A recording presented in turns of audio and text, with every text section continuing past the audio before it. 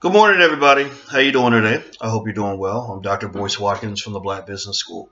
Now, I want to talk to you about something real quick that was on my mind. I got up this early this morning. I guess I was tired from my trip to LA, so I just slept. And when I sleep a lot, I end up thinking a lot while I'm sleeping. I'll literally wake up with, thoughts and ideas and everything else that literally I was swirling in my brain all night long. I've been doing that, since I was in graduate school. When I was 23, 24, I remember doing the same thing. And it's a tool. It's a good tool because your subconscious mind is like a supercomputer that's stronger than any computer on earth. And what it does is it can take all kinds of data and information and piece it together and make it more consistent with, whatever it is you're trying to accomplish or, the person you want to be. And so anyway, before I head out to Kansas City tomorrow on the next leg of the our economic empowerment tour, I wanted to share these thoughts with you so that maybe it'll help you kind of think about how we can solve problems in our own lives and in our own communities. Okay, so here's the thing. Here's what I was what I was processing when all this kind of came to mind.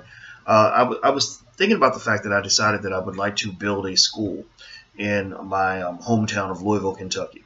And that would be the first school that I'd like to build. I'd like to build 1,000 if I could, and that's what ultimately, if I ever get that kind of money, I will build 1,000 schools. I guarantee you that. And what I was thinking about was a couple of things. Number one, I was thinking about how inspired I am by, Tim King's Urban Prep Academy and how, King has, sent so many young people to college, which I think is a very good thing. I think it's in addition to that, especially since he's training boys, he needs to make sure, I would hope, I'm not going to tell him what to do, but my hope is that they would make sure that there are strong incentives for entrepreneurship programs in that school because you don't want all these boys going to college and getting this piece of paper to go into the white man's economic system and then ultimately finding out what many of us other black men have found out, which is that the white man ain't always hiring you, especially if you're an outspoken black man or if you don't fit within their system. Also, even if you do fit in the system, you're not always going to get what you deserve. You don't always get the pay that you deserve. You don't get the promotions you deserve. You don't get the jobs you deserve.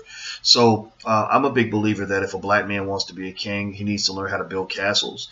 And also the last thing that we need in our community are just more successful Negroes. We got plenty of wealthy black people out here who ain't doing nothing for the black community because they don't care about the black community. That has to be taught.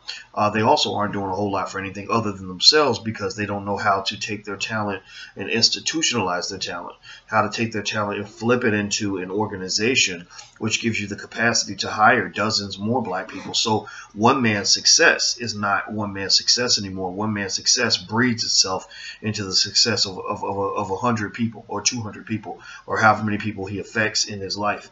So we have to stop thinking about kind of the one-off model of supporting each other and think of it in terms of broad institutions. So anyway, so I thought about that with Urban Prep, and I believe Urban Prep is a great school. I think there should be I think there should be 20 Urban Prep academies in every city across America.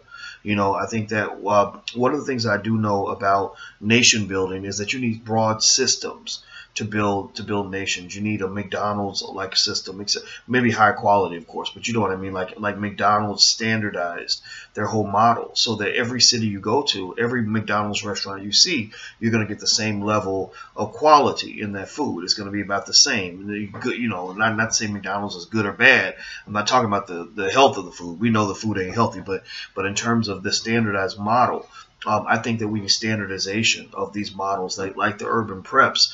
We should advocate for that. If you're going to go and vote for a politician, why not tell that politician we want to have $10 billion so that we can put an urban prep academy in, in 100 or 200 different cities and have 50 of those or 100 of those or whatever number we need to educate black children.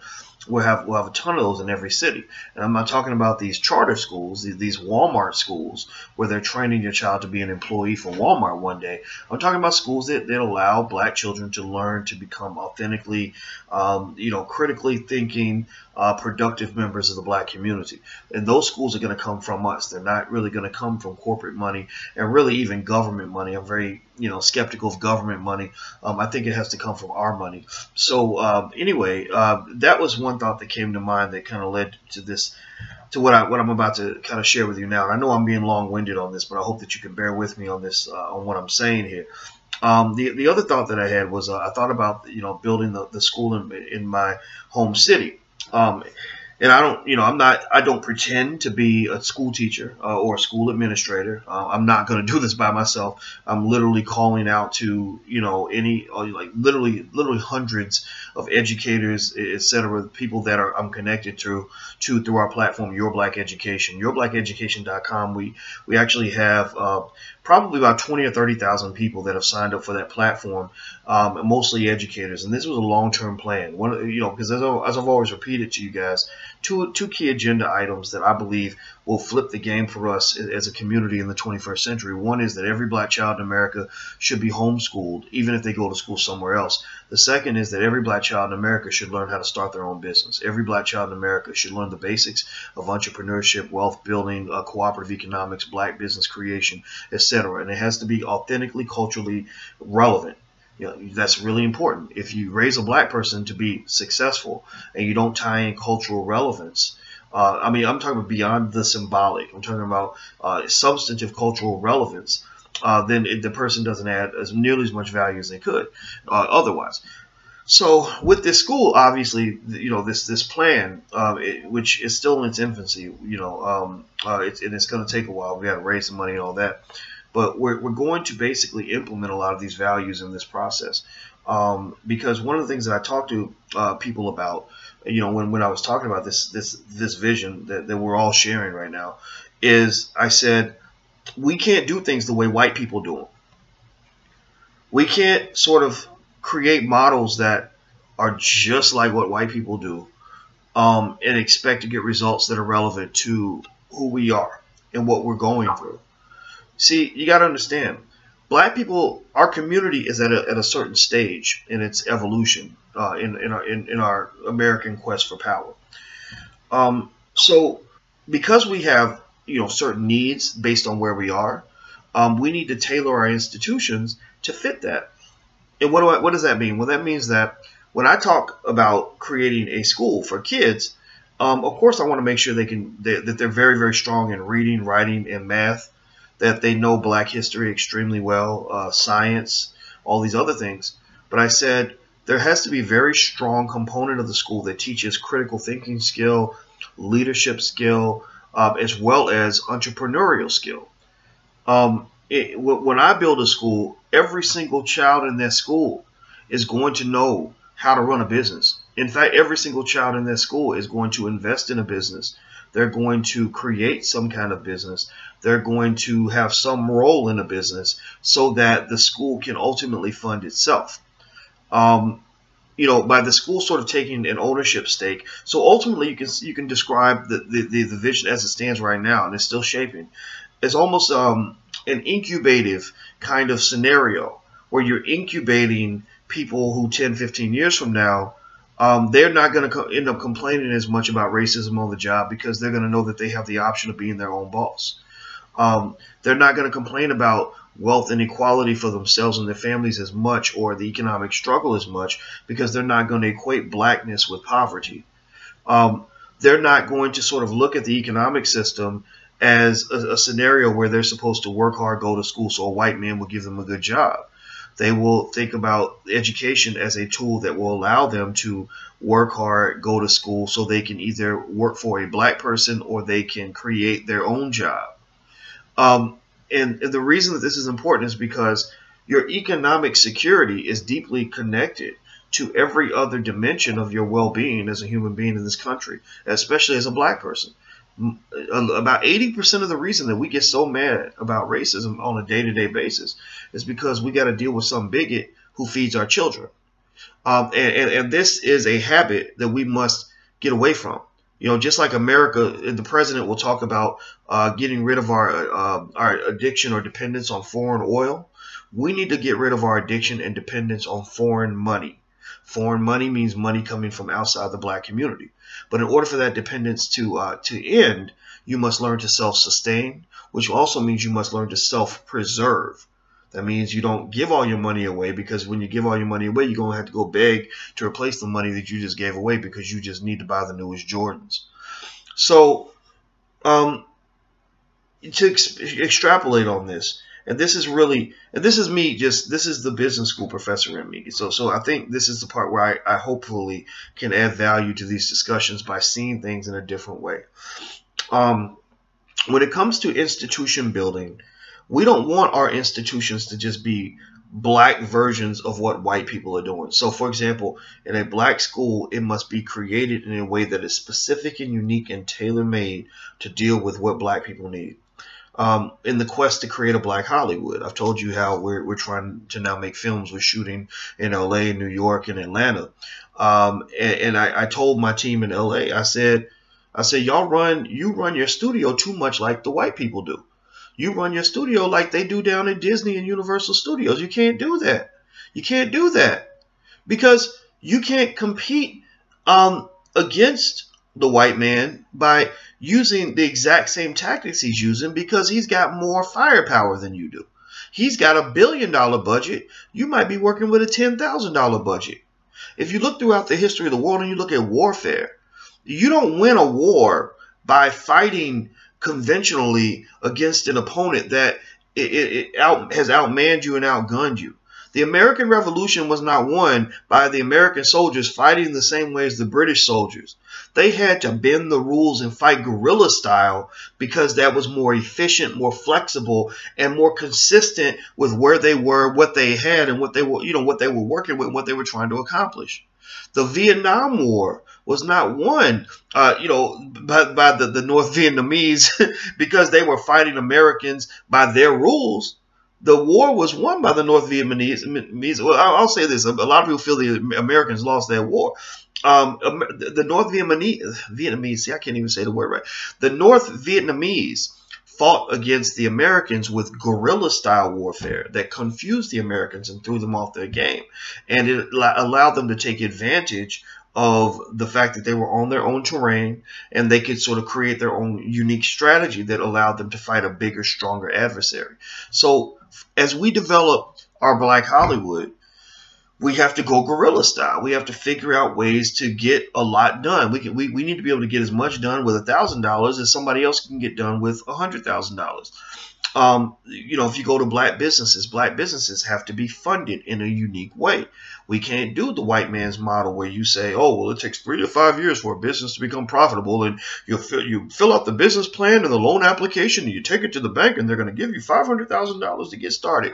Yeah, right. Yeah, right. You try that. Go try that. I bet it won't work for 99.9% of you.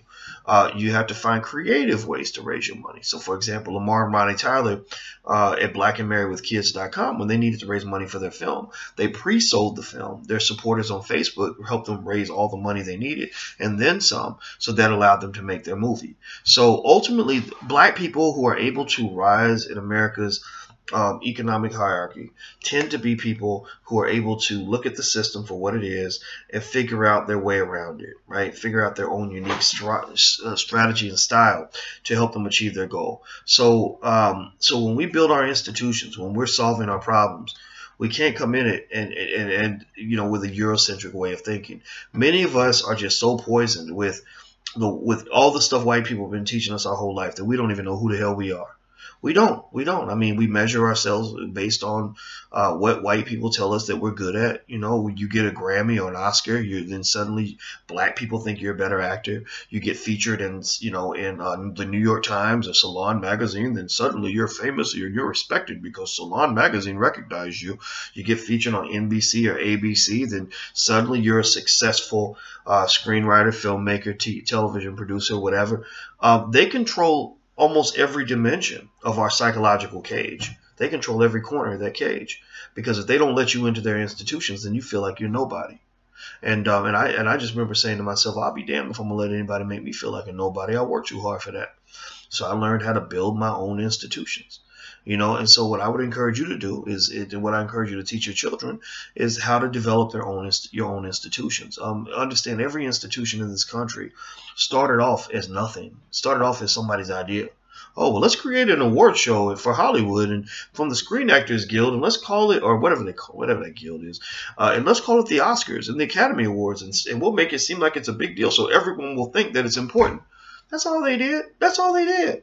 So going back to the original point of making this video, I just want to help you understand that, you know, in the rules of global economic warfare, and I'm actually making a list of rules of global economic warfare because that's what we're in war. People, you know, war. Whether or not you want to be in a war has been declared on you. When somebody says they love you, but their actions show how much they disrespect you and they neglect you and they neglect the people you care about, then war has been declared on you. It's such a passive aggressive war that you don't even know that you're in a war. So one of the rules of global economic warfare is that black people must fight guerrilla style. That means we got to be creative. So, you know, so when you see the Boyce Watkins Academy or whatever we decide to call it, when you see that school go up, it ain't gonna look like no other school. It's going to be a school that's tailor-made and built to serve the needs of the black community, to create children that are going to give the community what it needs. And one of the biggest things that school is going to need is money. But we don't need corporate money because I'm not trying to create a Walmart school. We don't need government money because I don't want to have to live under the the restrictions and regulations of a white supremacist government. It's going to have to be self-generated. Remember, built on the concept of cooperative economics, which means, again, you stop giving away all your resources and you conserve the resources you have. So that's why every child in that school will be an entrepreneur. Every child in that school will be thinking like an investor from the time that they're 6, because we've got to shape and create a world that we want to live in. The world that you want to live in, black man, black woman, is not in existence for the most part. You can hardly even go to Africa anymore without dealing with the exploitation, not just from European countries, but Chinese countries. The Chinese now as well are exploiting Africa, right? So the world that we want to live in, we have to create that world, which means we've got to understand the rules of life and the dynamics of the situation that we're in, so we can get what we need to create what we want to see come into action. So that's it. I'm about to get out of here, guys. I'm headed to Kansas City tomorrow for the Black Economic Empowerment Tour. I'm going to speak at the Gym Theater on April 22nd, and we've got some other tickets. I'm actually going to give a speech, and we're going to do a film screening.